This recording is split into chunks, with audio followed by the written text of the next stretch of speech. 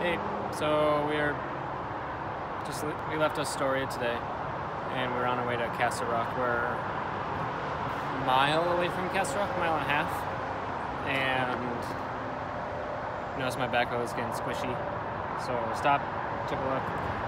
Air was obviously coming out of one of these many holes that you find you can see along here. It might have been that one. I don't know. Anyways, we were able to stop it just by putting our finger over it. And it's debating, trying to just top the tire off just to get into town. But it was coming out too quickly. And it just went flat. So, put the bike, took the tire off, patched it. Then we noticed during that process that one of the spokes was broken. Now I know that I've had my wheels been a little out of true after a couple bumps a week or so ago. So this is my temporary fix right here.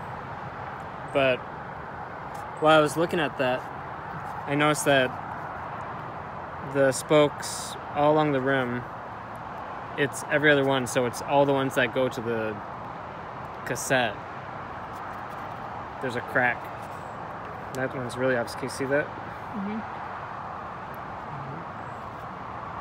Okay. Crack right there. But there's a crack in there somewhere. So, there's a nice big one.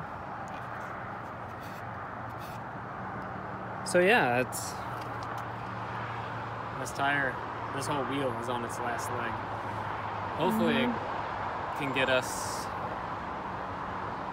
it should be fine for the next couple miles, but we might have to end our trip right here, because the next bike shop is like a day away from the ending point, which will be 2 days away from right here.